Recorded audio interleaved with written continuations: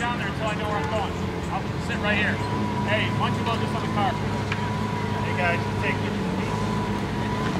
Yeah!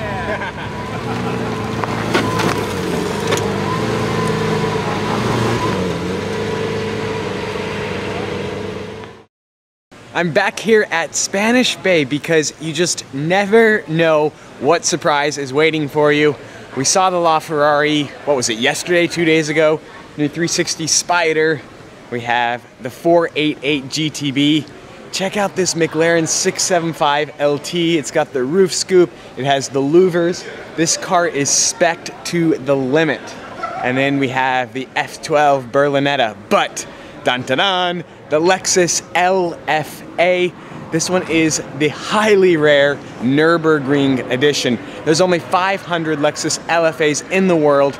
The last 50 of them are the Nürburgring edition.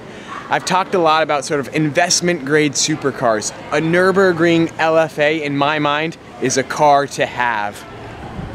What an absolute monster.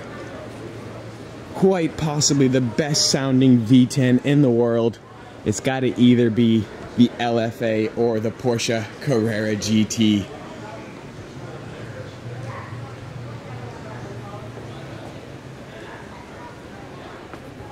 Love the exhaust setup on this car. And then we gotta check out this LT real quick as well. It's got the bare carbon bits right there.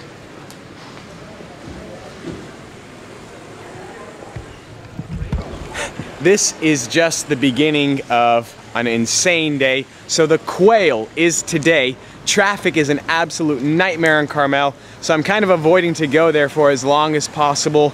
Maybe in about an hour or two though, I'll be able to sneak in.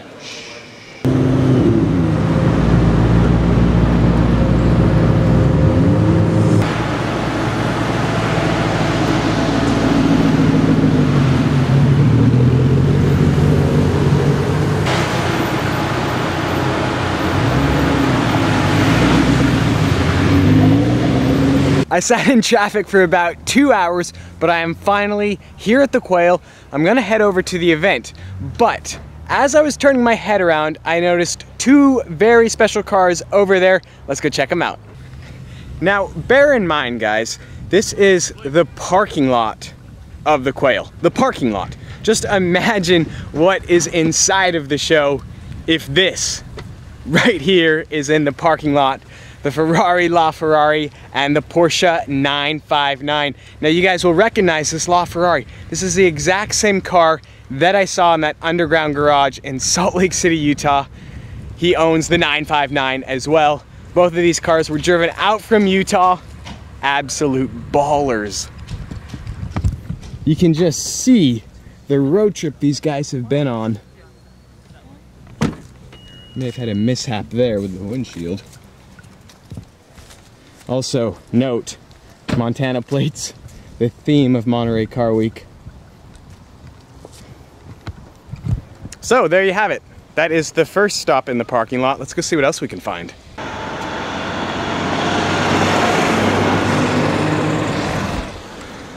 Casual, just casual. We have an Aventador SV Roadster flanked by a TDF and another TDF. They're just here parked in a ditch. The Quail.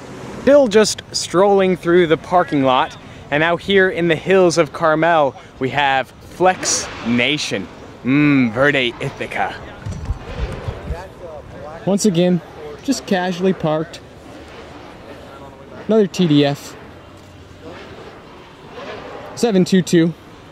Couldn't just get the standard SLR McLaren. Aventador. Oh. And the Porsche 918 Spider. Because Car Week.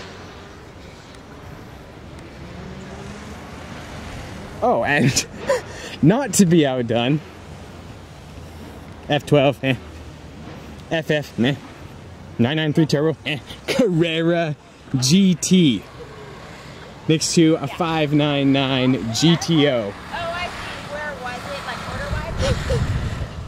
I'm looking at these cars, or the camera's looking at these cars, but I'm not, because I am noticing what's over here on the other side of the street. Just your casual car park here in Monterey. I see that 918 right there, but then I see this 918 over here. And this one is slightly closer. So we'll take a quick look at this one as well.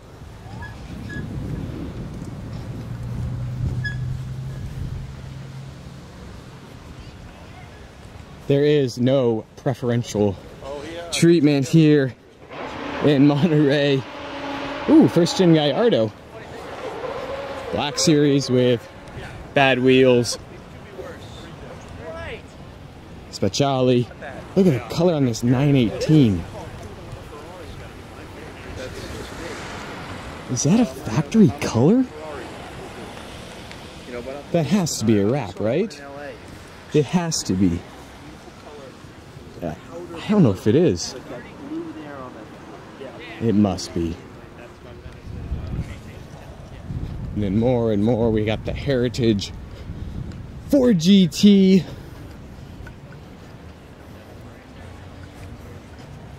Aventador SV Roadster. I like that paint. That's nice.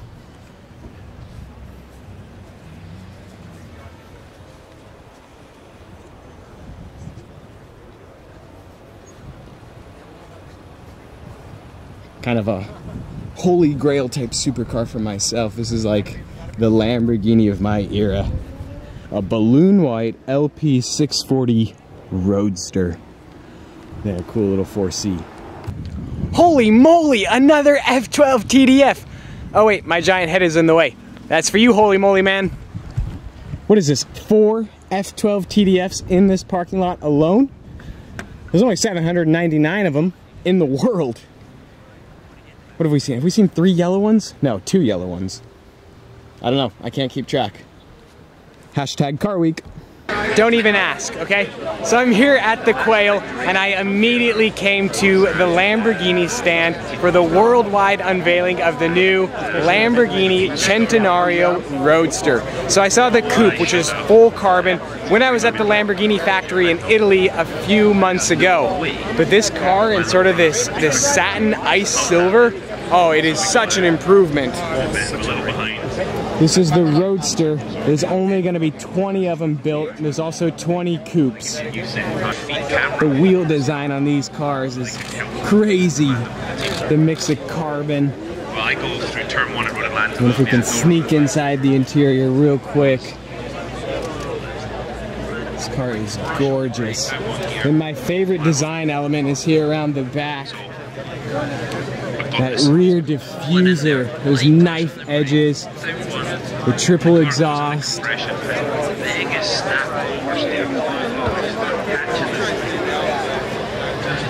What a cool opportunity it is to see this car.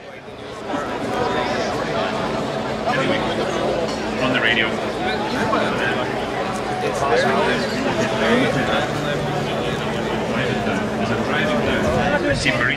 So naturally, I am going to be waiting here for hours until they unload this car to try to get some exclusive footage of the new Centenario Roadster.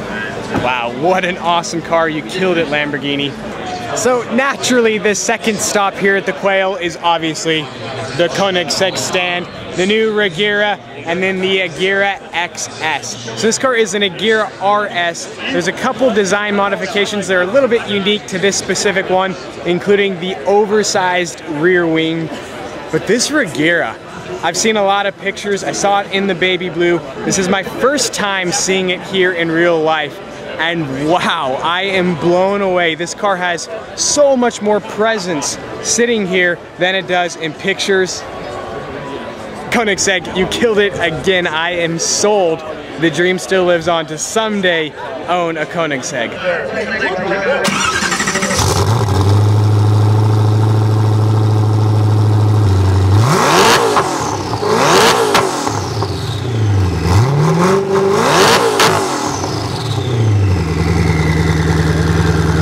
TheStradman himself. I'm interviewing him after I just read my card at his request. This is the owner of the Koenigsegg Regera XS. Congratulations, this car is incredible. My ears, they are still ringing. It is mental. And the wing, this is the largest wing ever fitted on a Koenigsegg. Full carbon. Oh my goodness, congrats, man. Thanks, bro. All right. This is the Cody 57 NG. Today is its worldwide debut. Has a 6-liter V12, good for 612 horsepower. And the door design on this car is pretty wild. It reminds me of the Lykan Hypersport, sort of those reverse suicide type doors. I don't even know how to describe it. At the quilted leather seats. I mean, they've got a couple newer concept cars that are Pretty wild interior. Get a look at those doors. Working our way around the back. I think the taillight design is pretty cool. How it sort of just floats there. Crazy looking diffuser.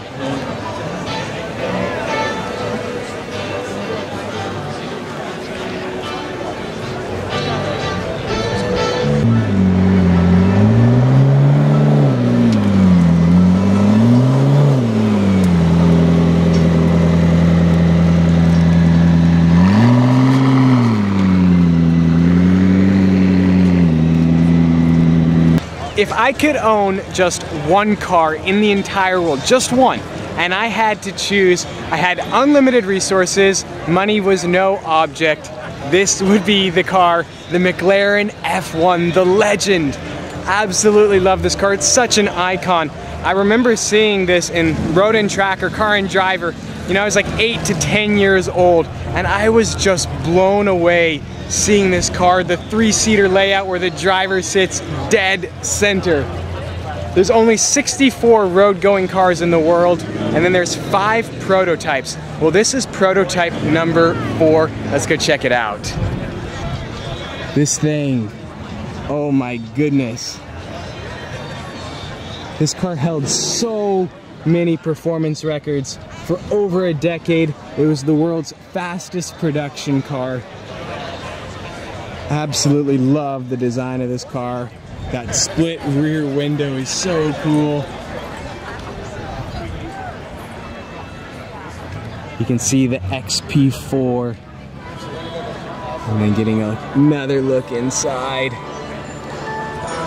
What an icon. Oh, I would say someday, but I don't know, guys. I don't know. I'm here on the Pagani stand to check out the new Huayra BC. Some of you guys might remember when I was in Italy about a month ago on the Raduno rally, we were fortunate enough to bump into another BC. Well, there was a moment when we were standing outside the factory and a BC just absolutely flew by. I remember the hair on my arm stood up and I gained a whole new appreciation for the Huayra. I mean, this BC is mental. I'm gonna show you guys that clip right now.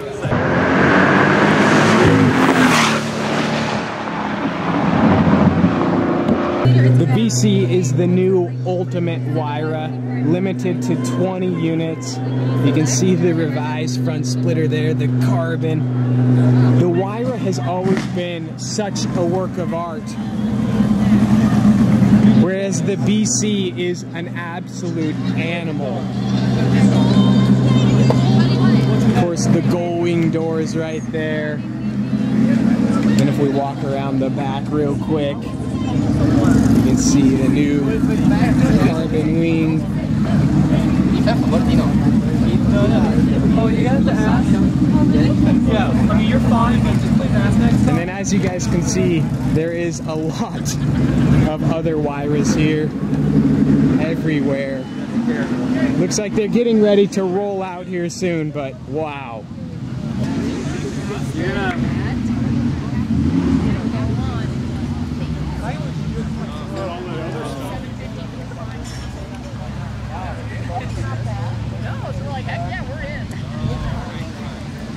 Alright guys, so this is my buddy Marketino. Be sure to follow him on YouTube. He's got an incredible YouTube channel. Thanks, man. Now Marco, Yeah. is it Centenario or Centenario? Centenario. Centenario, there you guys have it. It is the Lamborghini Centenario.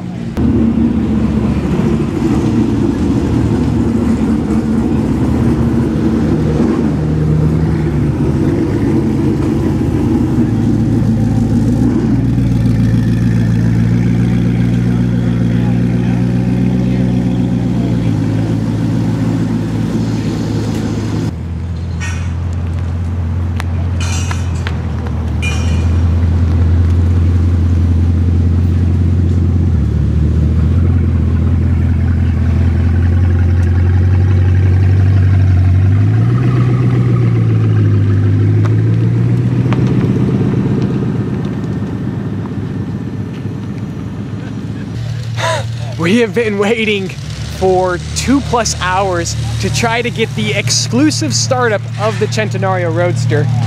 And I don't know how much longer it's gonna be, but I'm exhausted. I just chased the Koenigseggs, the Regera XS and the Regera for a long time. And then the Chiron drove by. But I really wanna get footage of this Centenario driving on the road. So I'm gonna wait around as long as it takes, guys. I think it's gonna happen. I think it's gonna happen.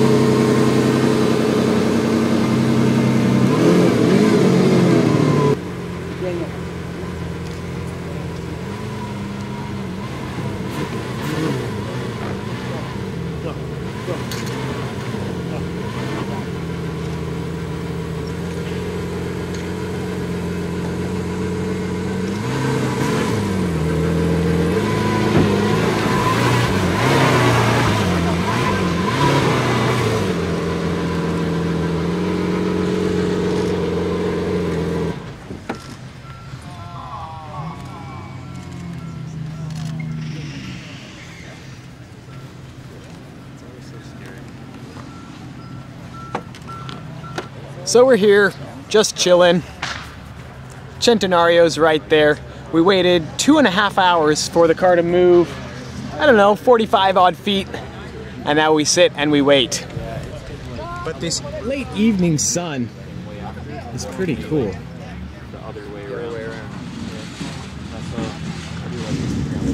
Lamborghinis usually don't have shields like Ferrari. It's a pretty unique design element. I like it better. And then apparently that piece right there is a manual release for the door, we believe, in case the electronic mechanism doesn't work, I guess.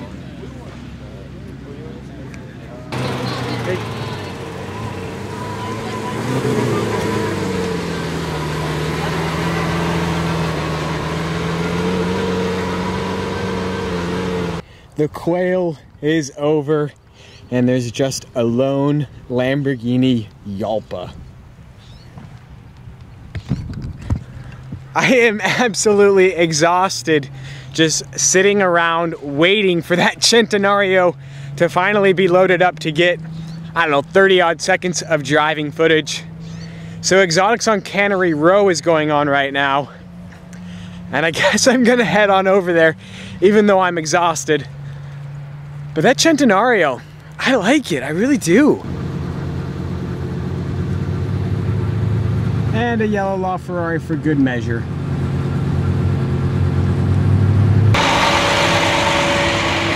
Hi, Centenario.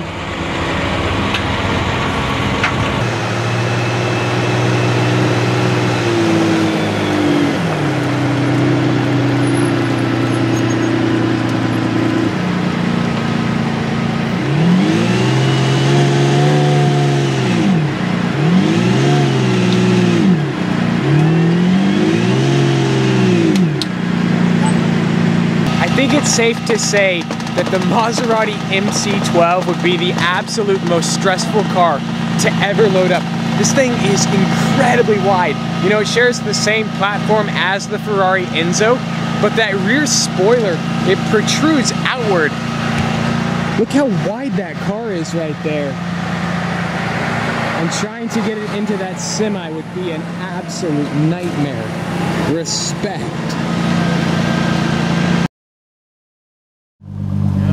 Look good, it's perfect. There it is, ladies and gentlemen, the new Ford GT. Now I know a ton of you guys are wondering, did I get an allocation for the GT? Of course not, of course I didn't. They would have never given me one.